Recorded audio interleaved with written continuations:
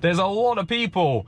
And then there's a Mini in the middle of the road. Is it going around it? It's, whoa. I'm actually gonna ping it all the way down and see what it does here.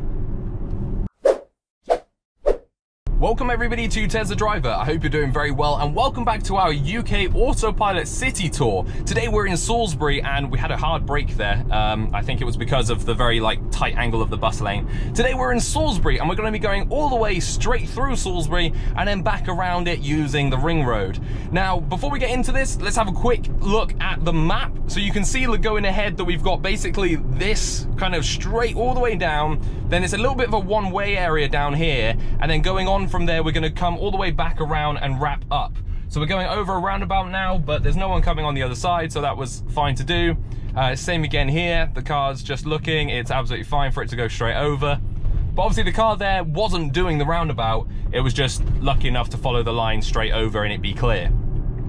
Now, Salisbury does have this weird system that you can see here where it pushes the bus lane, or the bus lane pushes the road over, then the road goes back and back over. It's quite a pain, and as you can see, the road gets very wide with no markings. So let's see what Autopilot thinks about it. I'm actually gonna bring it to 25 for this bit, just because it's quite tight. Yeah, see, it turns left tight, turns right now quite tight, and I'm assuming it's gonna tuck up between the bus stops. Yeah, it's used the bus stops as lines, and now it's cut back over to the left and it continues going straight over. So yeah, it used a couple of the different lines there obviously for the car to brake and for the car to know where to turn to. So that's the problem. Again, it's the same old story no matter where we are. It's the lines on the road in the UK are currently the big issue.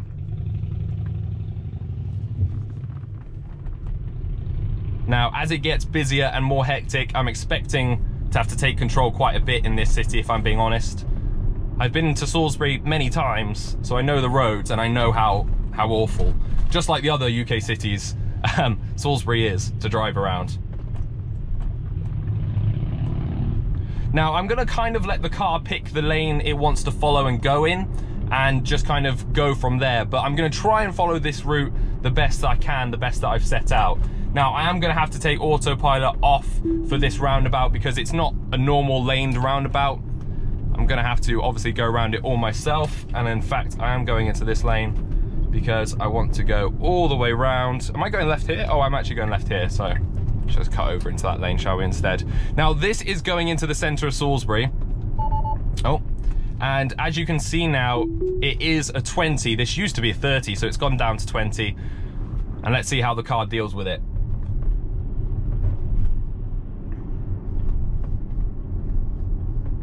Now, straight away on double yellow lines, we've got a car parked. Is the car gonna try and go around it, or is it gonna get stopped here? Yeah, it looks like it's gonna stop, and it would have stopped behind that car there that is, you know, illegally parked, but, well, that's a city for you. And I'm gonna turn it back on here. Now, this is where it gets very tight, and as you'll probably see, the middle line has disappeared, and this is just classic UK city, no lines on the roads in the city centre.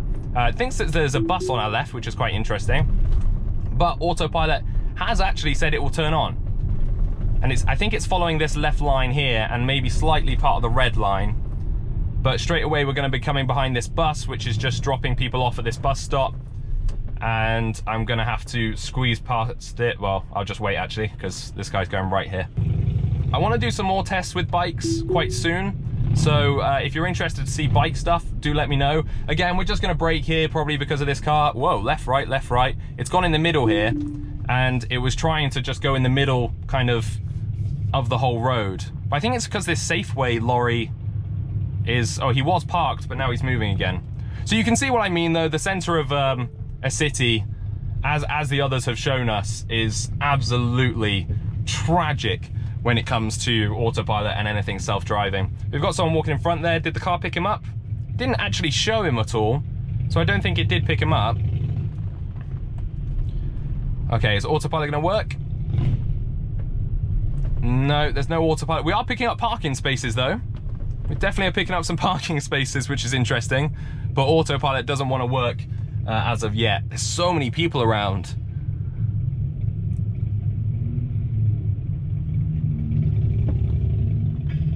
Okay, autopilot said it wanted to work there, but I tried it and obviously it didn't work, which is a shame.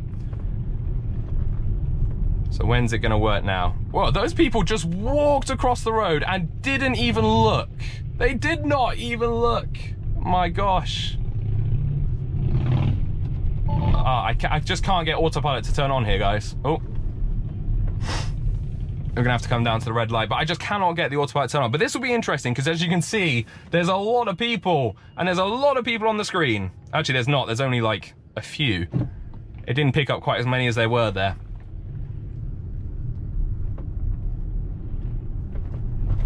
And can we get autopilot down here? So this is all a one way, but as you can see, autopilot still doesn't want to work. It just doesn't want to turn on at all, actually.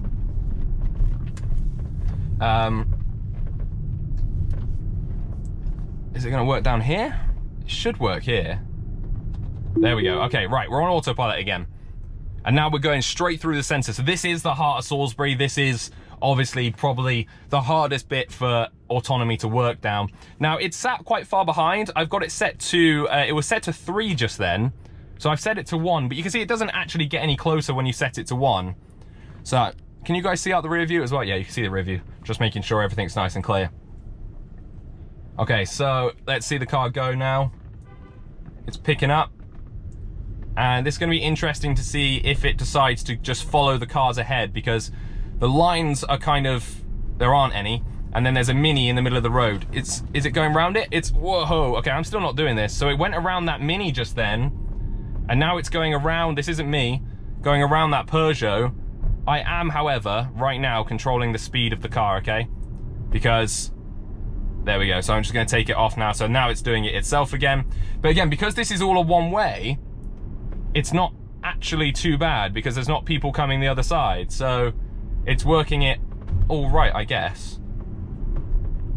Again, not how I would drive it, but it's doing it. And it should turn here, but is it gonna turn for us? No, it wasn't gonna turn for us.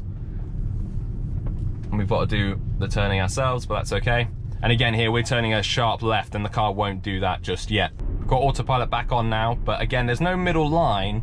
But I think because there's cars on the other side and a very obvious left line, it's not having any troubles. Okay, so that's actually the navigate complete. That's where we wanted to go on navigate into the city centre. So that is driving straight through the city centre, and now we're going to wrap around using the ring roads.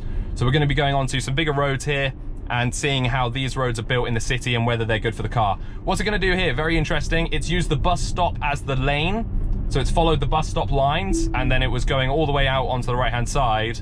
But as you'll see now, there was a car coming on the right and I had to take over. So this is the ring road now around Salisbury. Let's see how it deals with the ring roads. There are roundabouts though at nearly every step. So we're obviously gonna have a lot of issues with having to take control ourselves, but I'm hoping that it will be able to do the majority of it okay. Well, this is quite nice. This is very nice to be able to do. But again, we're coming up to a roundabout. I'm actually gonna ping it all the way down and see what it does here. No, it's not going to. So this actually, oh, this roundabout, I could have let it do it. I didn't realize this was its own lane. It probably wouldn't have done it, but you could have let it do that. Okay. Well, lucky we're not on the other side. The traffic's pretty bad.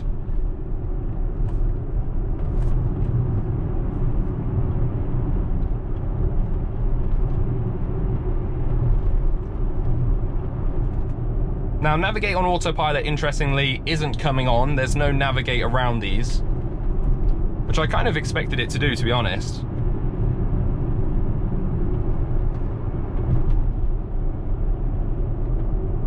So I've turned on now another destination just to see. No, navigate on autopilot is definitely not turning on. And what I'm gonna do is I'm actually gonna slow down and just try and do a lane change here.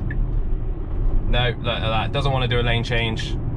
Even if I leave the stalk up, it just doesn't do anything. So it's definitely not navigate on autopilot through here at all.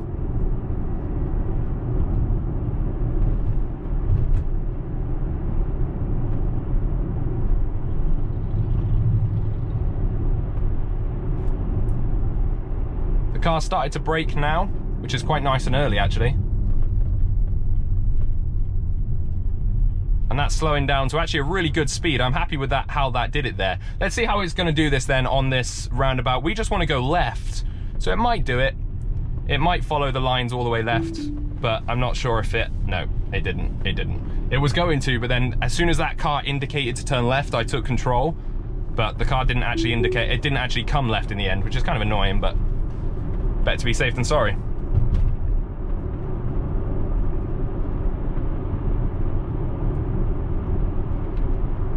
No issues then on the ring road. The ring road is fine for it. But here, for example, I do want to go right. So I do want to be in that right-hand lane. But as you can see, the car is not doing it. It just refuses to. So I'm going to let it do its thing and see if it picks a lane at the end here. And I guess, no, we're just going to come to a stop. Yeah, we're coming to a stop behind all these cars here. So I'm going to take control myself and move myself over. And I think I'm even going into this right-hand lane here.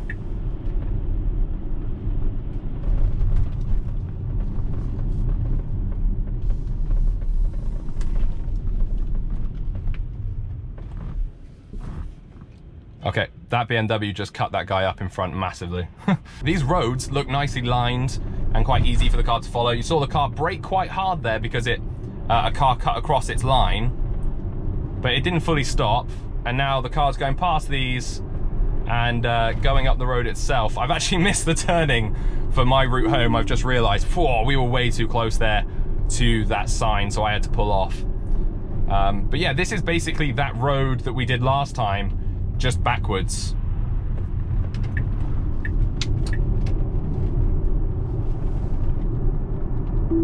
There we go, back on. Okay, we can turn left anyway in a minute to carry on with the route that we initially set. But with these roads, they're really good. Again, the right-hand side was just a little bit strange. The road on that side is a little bit strange, but coming out, it's not a problem. Coming out, it actually seems okay. It seems to be just like the entrance into Salisbury with the weird bus stops and bus lanes and bus whatevers. That really was a struggle for AutoPilot because the majority of people, the majority of humans driving, cut up those lines because they don't really care about it. So the car broke hard there. There's no one coming around the roundabout, so I'm just gonna let the car go over it. And none of these people are actually indicating, so I'm gonna let the car do what it wants. Whoa, yeah, not good. You can see there it went too far, like it hugged the lines, so it just followed the lines way too much. So sometimes, yeah. Oh, this is also a problem. Sorry, I'm talking a lot, I know. When a bike lane has that on the pavement, but if it doesn't have a double yellow or a line there, the car sometimes thinks that is the line it needs to follow. And you can obviously understand that that is pretty catastrophic when it does think that. But otherwise, it's been good. And actually, it's been pretty good this journey here in the city centre of Salisbury. Let me know what you think down below in the comment section. Hit like on the video if you liked it, and where should I go to next? I've got a couple of ideas in mind, but let me know in the comments, and like comments of places you want me to visit. Before I go, I just want to say a huge shout out to the 23 people who bought Teslas through my referral code on this channel. Huge thank you, and that is an amazing, massive number to hit and achieve. And I'm really, really grateful for that. And if you want to buy a Tesla supercharger, one of the mini Tesla superchargers through PayPal, you now can. I'm sorry it's taken so long for me to get that sorted, but it's now sorted, and you can buy your mini supercharger using PayPal. All right, so thank you guys so much for watching. Oh, this cone might cause issues. God, it's like an inch away. It's really, really close. Yeah, thank you all so much for watching. Until next week, AutoPilot Tour. Tomorrow is actually a cross-country video, and it's the drive I did here to Salisbury through some countryside roads. Really interesting. Make sure you give it a watch. Until next time, thank you so much for watching. Don't forget, drive safe.